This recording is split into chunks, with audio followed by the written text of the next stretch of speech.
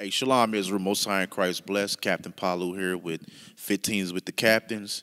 All right, today's topic is called the enabler. All right, the enabler. Your peers is your downfall. And what do I mean by that? A lot of times, I've seen this numerous times where somebody get put out the body, right? Somebody get put out the body.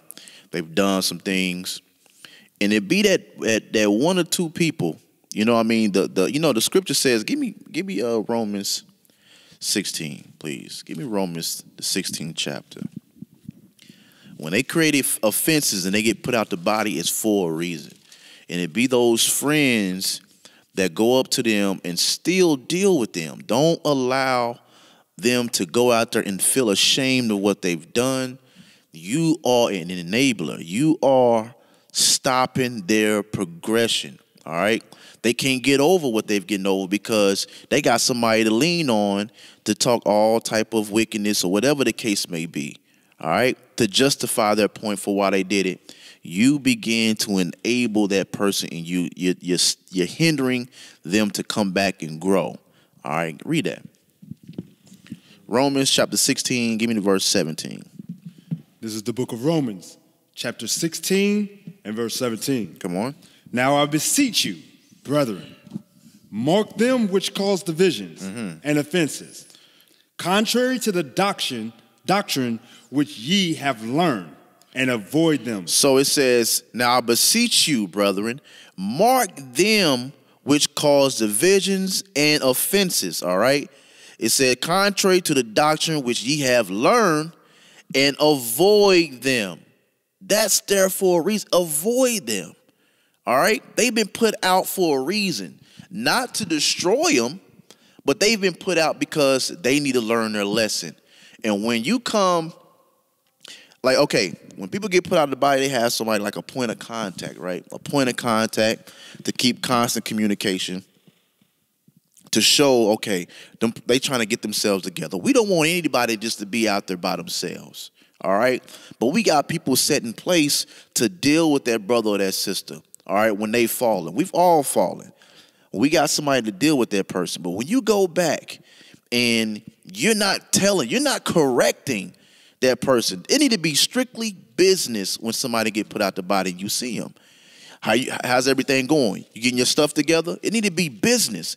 Y'all be going over their house, kikiing, laughing in their face, hanging out like nothing happened. You're destroying that soul. You are hindering from them to grow. I'm telling you. Matter of fact, that's hatred. You hate your brother. You're keeping your brother in the midst of the same wickedness they got put out from because you don't want to stop dealing with them and let them take their correction so they can grow from it. Matter of fact, give me Leviticus 19. Give me Leviticus 19, the 17th chapter. This is the book of Leviticus, chapter 19 and verse 17. Come on. Thou shalt not hate thine brother in thine heart. It said you shouldn't hate your brother in your heart. Don't hate your brother, all right? You're supposed to be doing what? Correcting your brother if they're in the midst of, if they're wrong, period. If they have any offenses, you correct your brother. You're supposed to be there. You're supposed to be that person to build that person up. But a lot of times, y'all hate y'all brother. Y'all won't allow your brothers and sisters to grow. Read on. Thou shalt in any wise rebuke thy neighbor. Come on. And not suffer sin upon him. You're not supposed to suffer sin upon them, all right? So what you're doing is, like I said, you're the enabler. You are destroying them, and you don't even know it. All right, you got to give these people time to get themselves together because otherwise you're going to destroy them. All right, you think you're doing a good work, but you're destroying these people. All right, that's a hatred spirit because you ain't listening to what nobody said. I'm telling you, you say, listen, leave them alone. They out. They out the body. They did these offenses. They out. Leave them alone. They have a point of contact. But you, next thing you know, the next day you over their house hanging out with them. You know what I mean? You out doing all types of crazy things. You out drinking with them. You out doing all this crazy wickedness with this person, and you ain't no correction. You hate your brother. And what did the scripture say about you hating your brother? You're a murderer. Matter of fact, get that. Give me 1 John chapter 3, verse 15. You're a murderer when you do that, man. If you love your brother, you allow that brother or that sister to get the proper correction so they can come back stronger. But when you go over there and you acting like nothing happened, you know what I mean? You start listening to how they feel about, oh, you felt like they was done wrong and all this stuff, and you start to feed into that. You start to feed into that, and you don't correct them up behind it. You are a murderer. You got a hatred spirit on you, all right? And you enabling that person. You got it? This is the book of 1 John, chapter 3 and verse 15. Come on. Whosoever hateth his brother is a murderer. So if you hate your brother, you have a murderous spirit on you. Straight up. All right? You have to let things happen. This is the Most High. This is in the scriptures for a reason, for people to get put out the body. All right? It's for a reason. All right? So don't go over there and try to act like everything is good. And you ain't building that person up. You ain't going over no scriptures. You ain't doing none of that to build the person up. You going over there to have fun, play video games, drinking, doing whatever it is, and they think it's okay. They think what they've done ain't nothing, or I'll be back, whatever. You enabling that person, and you gonna pay for that. You gonna pay for that, because when they continue, ultimately, it's their fault. You know what I mean? They allowing it to happen. You know, of course, they're not strong enough to even say, you know what, you need to get away. You know what I mean? You need to go away, man. I need to be alone to get myself together. I ain't seen that yet. But so that means a lot of these people ain't strong enough to be able to do that. But, you know, they should be. You know what I mean? They should be like, you know what, I'm going to accept what I'm going through, and I'm going to go ahead and, you know, I'm going to take my correction how I need to be. You know, I got a point of contact, and I'm going to build myself up. I'm going to come back stronger.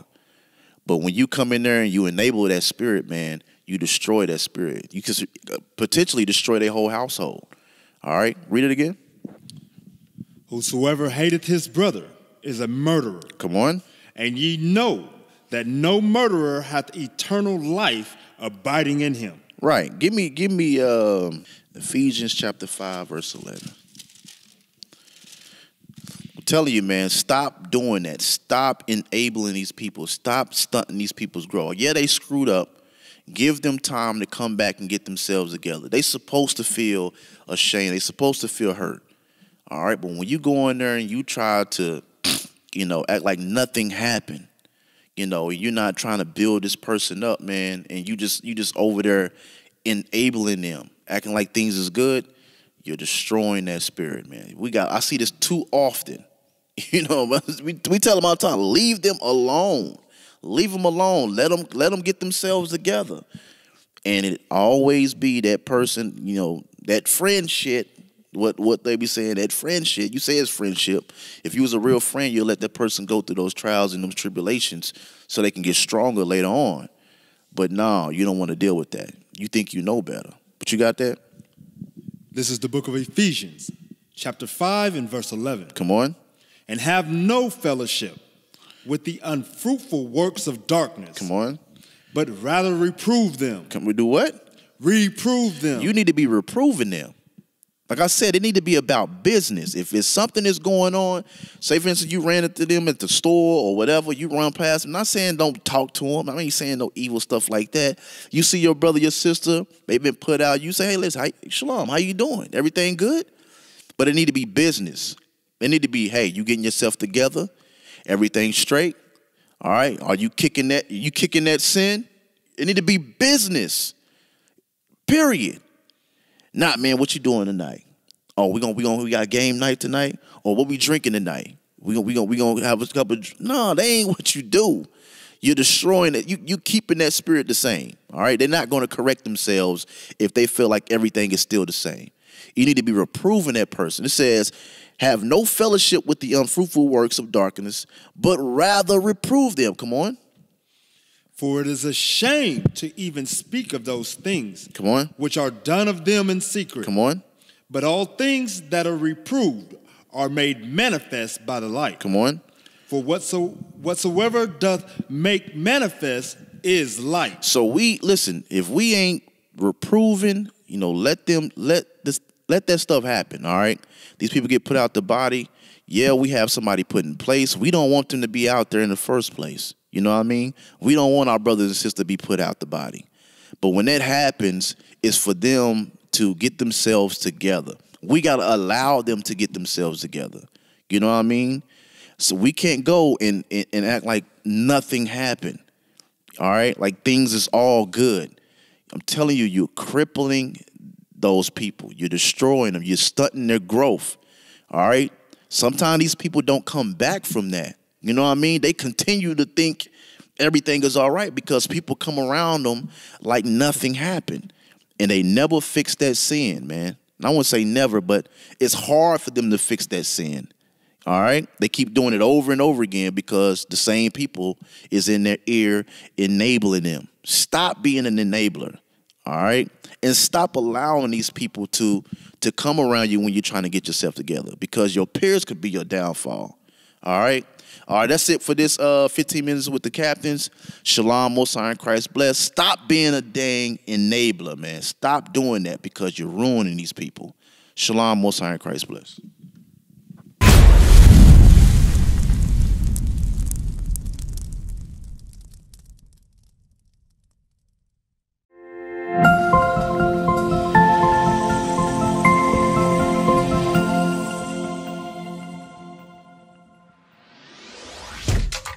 Shalom, Israel. This is Bishop Nathaniel. I want you to know that you can view all our Sabbath classes live on IUIC TV. That's right, I said on IUIC TV.